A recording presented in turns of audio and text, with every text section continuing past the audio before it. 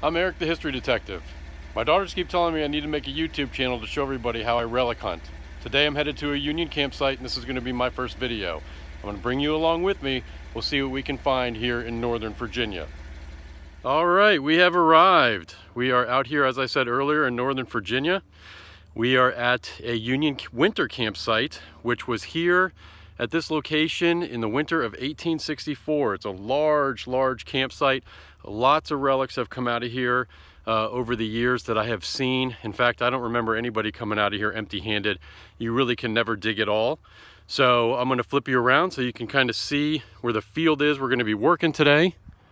That's it right out there. We are on the back side of what was once that campsite. And I'm going to go out there, and today I'm going to use my Minelab GPX 4500. We'll mark a couple targets, we'll dig them up together, see what we can find. All right guys, nothing spectacular just yet, but a good lesson right here in digging this very large hole. I told you I was gonna pull my Minelab out, which I am in just a minute. But the two metal detectors I generally use are the Minelab and this White's MXT Pro. When you look over here at this White's, you see that white part right there. And for my newbie friends, that's called a coil. So I recently swapped up coils and I run this SEF. And that SEF, which is phenomenal, hit in this hole this piece of iron and that beer can. Why am I showing you guys this? Because that beer can was 15 inches down, and that's ridiculous depth for a MXT.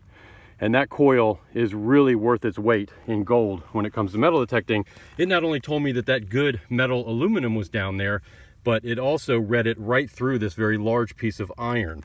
And I can tell you right now, if there was a plate down there, an Eagle breastplate, a US cartridge box plate or belt buckle, that coil right there on this machine would have read it 100%.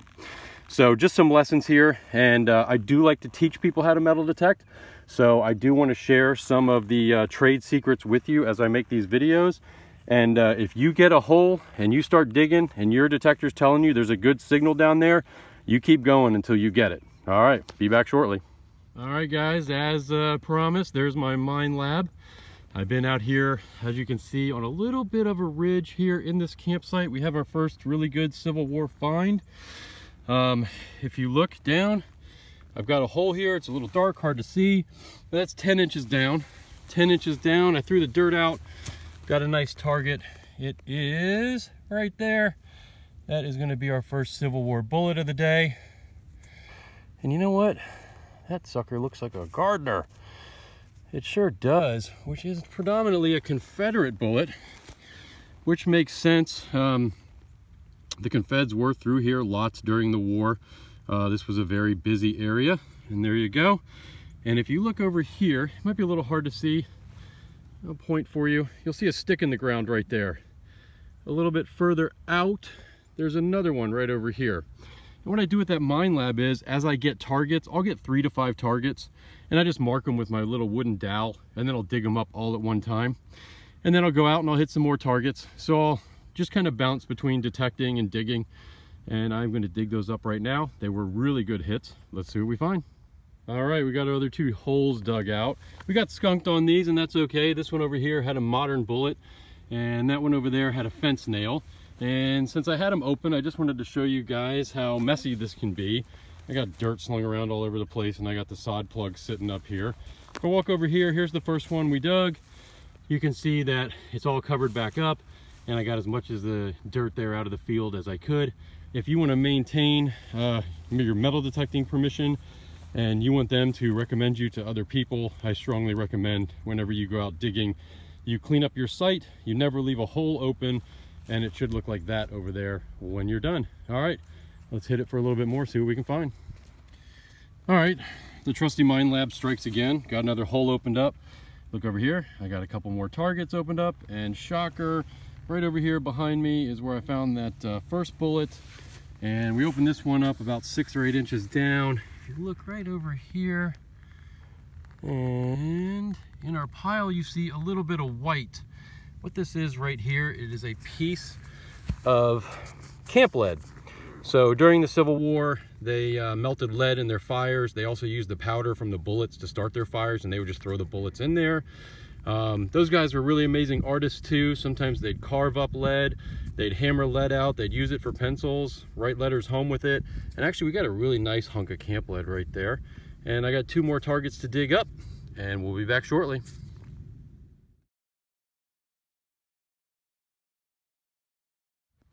All right guys, another really good target, another good find.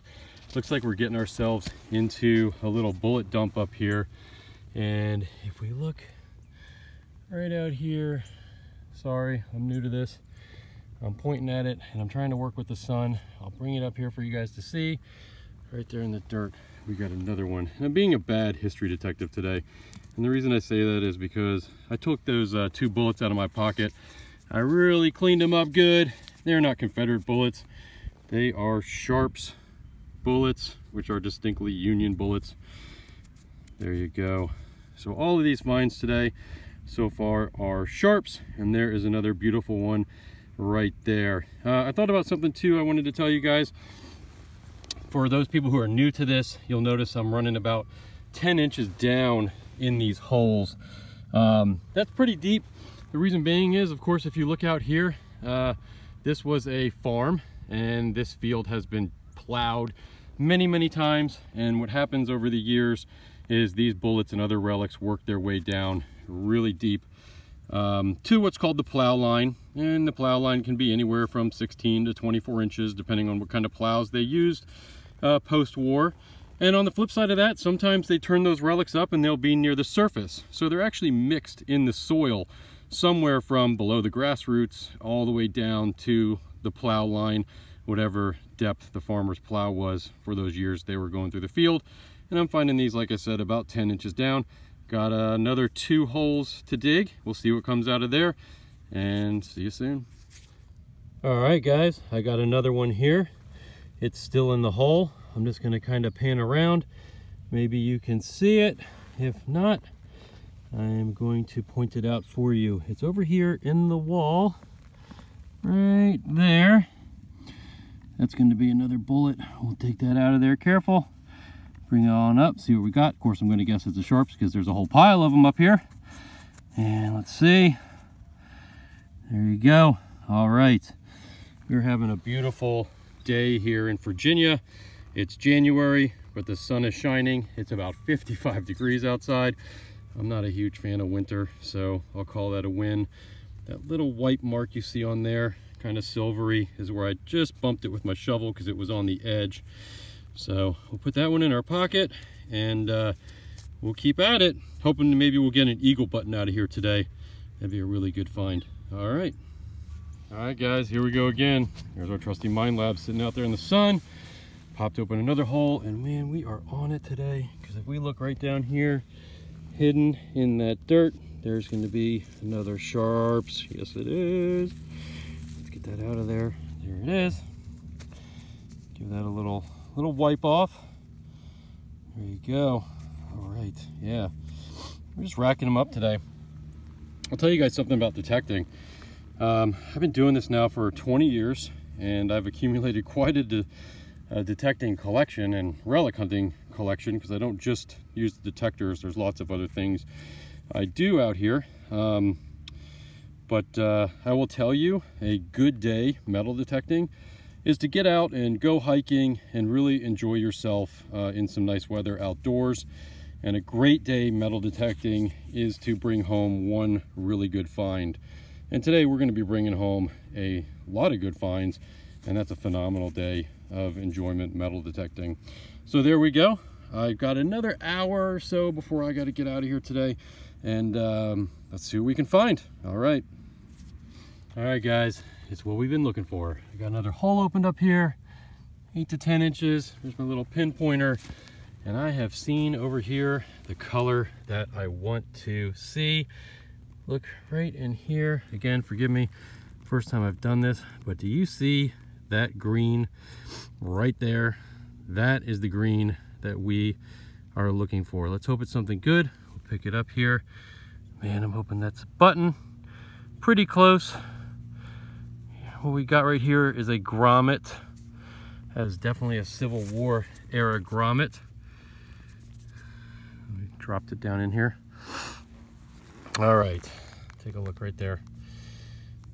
This is a boot ferrule. Let me blow the dirt out of it. Or not. All right, what is a boot ferrule? Well, that's what your lace goes through in your boot right there.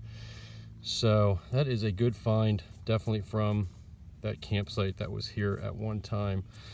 So we are still working. I've got about 30 more minutes out here. We'll see what else we can find.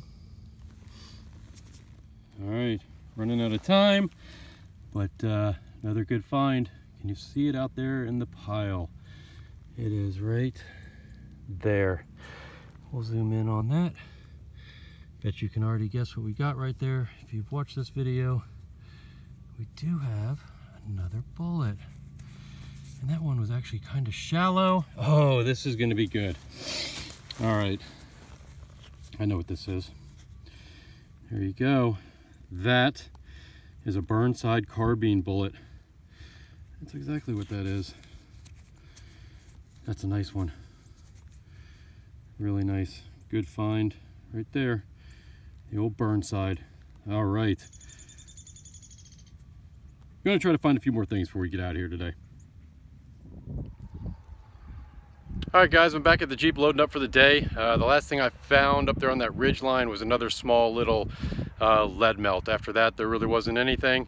But that was a great day. Sharps carbine bullets, Burnside bullet, little boot ferrule, also called the Brogan shoe boot ferrule, a couple of lead melts. That's good stuff. I'm hoping to get back out here probably tomorrow and do a little bit more with the Mine Lab. If you guys like this video, give me a thumbs up, subscribe. I'm gonna try to make this a regular thing. I'd love to teach you guys how I do this, give you some pointers. This is just me getting into it, and I know it's a little bit of a bumpy start, but there's a lot to learn about relic hunting. I not only do the detector work, dirt sifting, privy probing, if you want to look up what that is. I do all kinds of water hunting, and you know, I spend a lot of my days off, take the kids out, have some fun, and see if we can't find things.